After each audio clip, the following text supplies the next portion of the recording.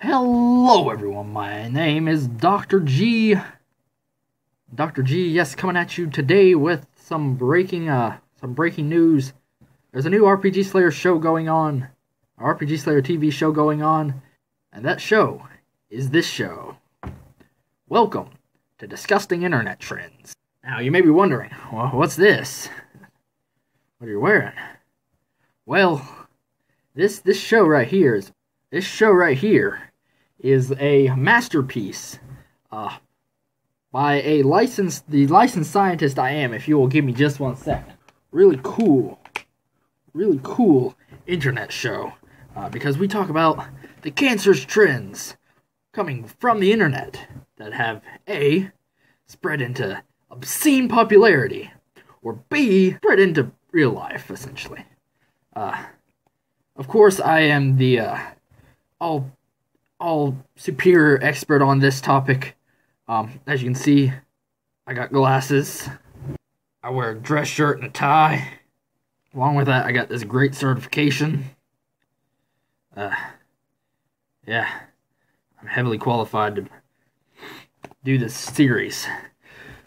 Alright, so today we're going to be taking a look at the cancer that is spread throughout the internet, known only as fidget.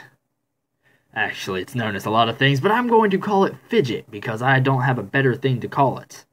So, what exactly is this cancer spawn of the internet? Well, it is exactly that. First off, a cancer spawn, but more specifically, it is the idea that, good God, this thing just does not want to stay. The idea that having ADHD is good?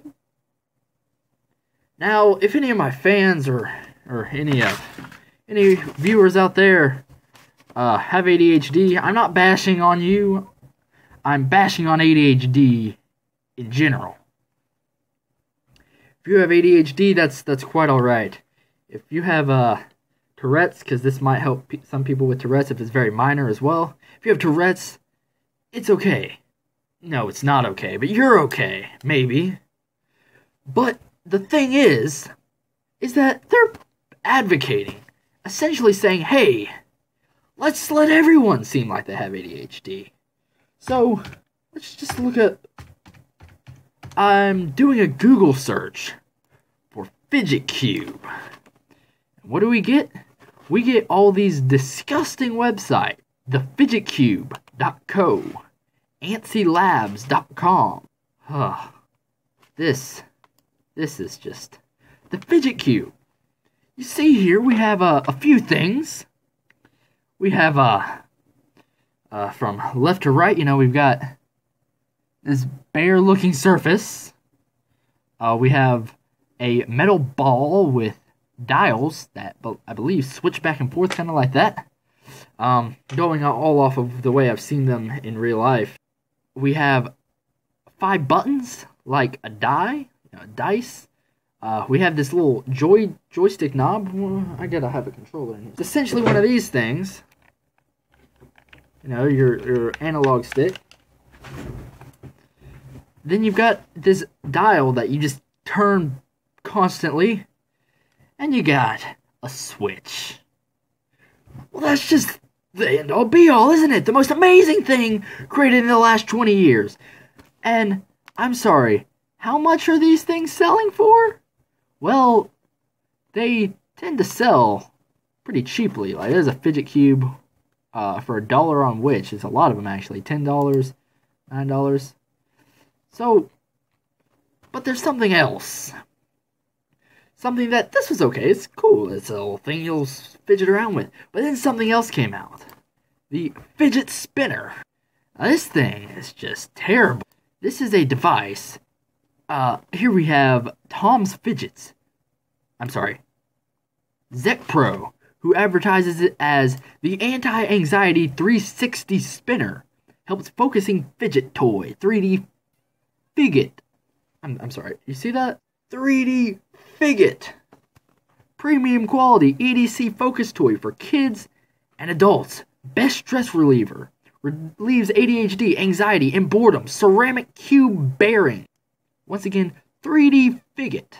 You know, this might be a premium quality product, which I doubt in the first place, but he sure doesn't have 3D quality spelling. But it gets worse. You see a few of these for like $5, $6. That's already way too much. But how much is this thing selling for? The Zec Pro Fidget Spinner costs $18, $17.99. Free shipping on eligible orders from Amazon. Except if you don't have Amazon Prime, you have to pay for shipping too. And then there's another brand right under it that you see. The Giggle Hands and the R-Horse. What the heck? So, these things are like flooding. I've seen a ton of them in schools. I mean, I'm amazed no one's gotten them taken up. But it would be unfortunate because they're $18. What is wrong with people that they saw these things on the internet that they think is going to help them with their ADHD? Which, yes, I've seen 3 people with these types of things. And I'm pretty sure 2 of those 3 people have ADHD. And the other person didn't even buy the spinner. They just bought the fidget cube just because they thought it was cool. I mean, they might have ADHD. I don't know. I don't think they do. What's the point in this? It's just disgusting. It's worthless. Someone saw this thing on Instagram and thought this is the most amazing thing ever. Actually, there's a Kickstarter for it. Wow. Let's take a look at this. Fidget Cube, a vinyl desk toy by Matthew and Mark McLaughlin. This is the end, guys. This is the freaking end of humanity. An unusually addicting, high-quality desk toy designed to help you focus, fidget at work, in class, and at home in style. Okay, so here's what I gotta say. When you're fidgeting around, you're not really focused. This device is designed to improve focus by you fidgeting at work, in class, and at home. And apparently it does it in style. Well, I don't see how that works. And let's see, 155,000 people backed this thing and gave this company for probably a device that in China would cost 75 cents to make. This cost, through the Kickstarter project, to get the device, cost $14. That's still too much. But how much did they pledge? $6,465,590 freaking dollars. For a $14 device, that means that essentially 461,835 people bought one of these things before it got into pre-order or order stage, which it's in now, and people are buying them still. What's the point? It's a cool concept, but it shouldn't go anywhere. You're fidgeting around. The goal is to help you stop fidgeting. That's the point. That's one of the downsides to ADHD. You fidget around all the time, messing with your hands. What does this do? Encourage your fidgeting. Encourages you to embrace the effects of the ADHD. Was this good? No! It needs to stop. It's time to stop. Please.